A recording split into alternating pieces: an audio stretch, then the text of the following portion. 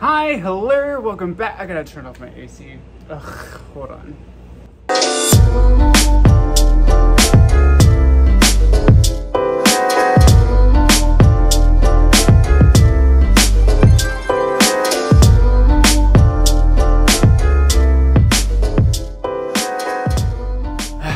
Hi, hello, welcome back to my channel. If you are new here, go ahead and hit that subscribe button. And if you have already been watching my videos, thank you so much for your support. I appreciate you so very much.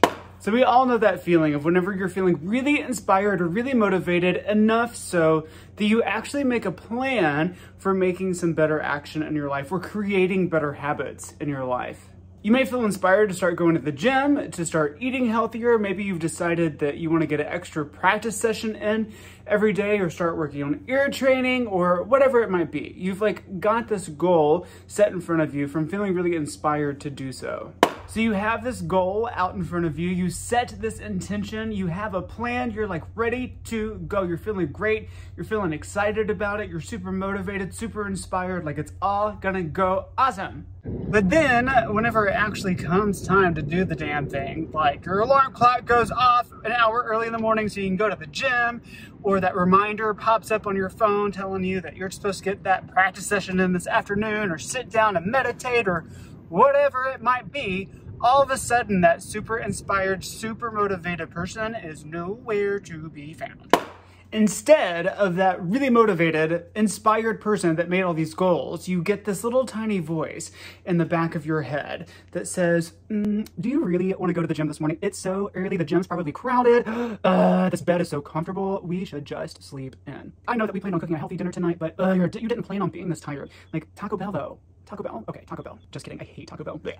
Or whenever you see that reminder on your phone, that little voice goes but you don't feel like you need to meditate right now. You feel fine right now, why would you meditate right now? You don't feel like you need it. You might think oh, well, what if all the practice rooms are full? Or I already got in 2 hours of practice time today, why do I need to do it this afternoon? I know that I planned on doing it this afternoon, but why would I do it now? I don't know if I have enough time to do it this afternoon. Basically what happens is whenever you have this cue to do this new, unfamiliar thing that you know that you wanted to do to better yourself in some way, this little voice checks in with you and be but really? Do you really want to do that right now?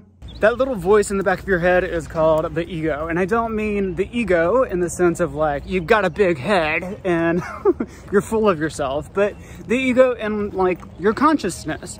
And way back in the day, that would have kept you from being eaten by a saber-toothed tiger squirrel or whatever was trying to hunt us.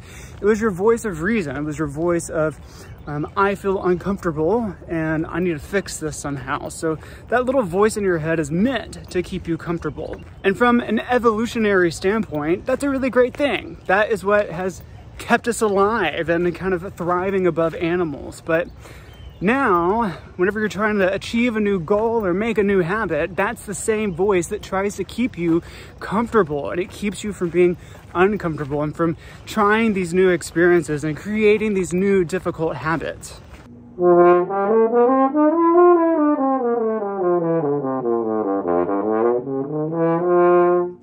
So here's the key.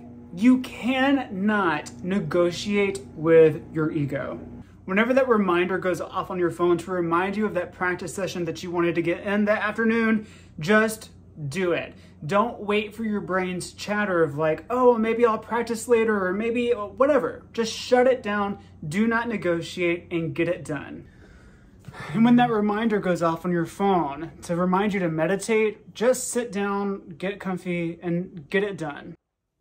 And as you start to normalize taking action on your goals, following through with your intentions, executing on the things that you plan to do when you plan to do them, and not negotiating with your ego, not succumbing to the chatter of your brain talking you out of it and giving you a million excuses of why you shouldn't do that. As you familiarize this, it's going to become easier and easier to always make the right decision and to just act on the things that you say and think that you want to do.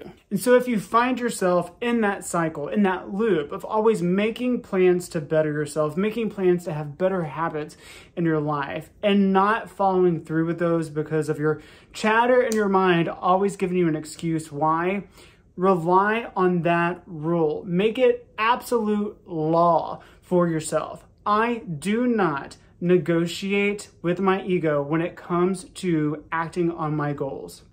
Thank you so much for watching this video. If this resonates with you, drop me a comment below. Also, feel free to share this video across social media. That is very helpful and very meaningful to me. Go forth, be awesome, don't do anything I wouldn't do, chase your damn dreams, and I will see you guys soon.